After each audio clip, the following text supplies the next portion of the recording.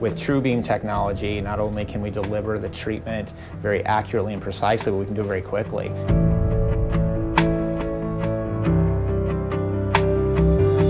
The faster that you can deliver your radiation after you've lined that patient up, the more confident you are that it has gone to that area that you just spent all this time lining them up to. This is a machine that really has the best of everything. You know, it gives us three-dimensional imaging before treatment. It delivers the treatment faster than any of those other machines that are out there, and it gives us a very conformal treatment, you know, one that is very precise, is treating the smallest area possible. The thing I like about it is the radiation beam itself is only 2 minutes of time in my body, so it alleviates any excess radiation you don't want to have in other areas, and I think that's a real benefit and for healing as well. Actually, it takes me longer to get dressed and undressed than it does to take the treatment.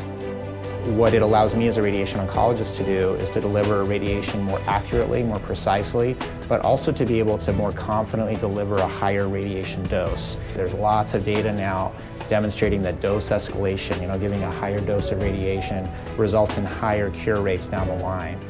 We have the only one of these machines in the state of Alaska. It's the exact same technology that I was using as a Mayo Clinic radiation oncologist. It quite frankly is the machine that any radiation oncologist would want to have because it's the most cutting edge advancement in radiation oncology.